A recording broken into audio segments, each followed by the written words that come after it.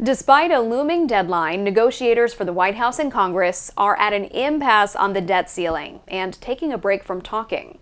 This as President Biden is set to return from the G7 summit in Japan on Sunday, with less than 2 weeks to go before the U.S. could default. Madeline Rivera has an update from Washington. Decided to press pause because it's just not What do you productive. mean press pause? Just pressing pause. Uncertainty on Capitol Hill after debt ceiling negotiations hit a snag. Despite some optimism earlier this week, the White House and Republicans admit they remain far apart. Yesterday, I really felt we were at the location where I could see the path. The White House is just, look, we can't be spending more money next year. In a statement, the White House also acknowledges there are differences between the parties, but the president's team is working hard towards a reasonable bipartisan solution that can pass the House and the Senate. Stocks dipped on Friday after news of the setback broke.